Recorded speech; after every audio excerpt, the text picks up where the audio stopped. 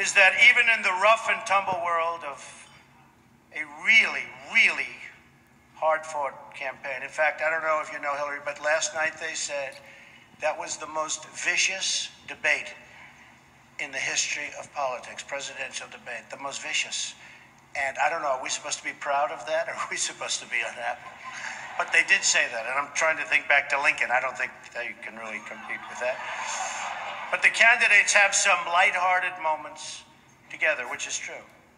I have no doubt that Hillary is going to laugh quite a bit tonight, sometimes even at an appropriate moment.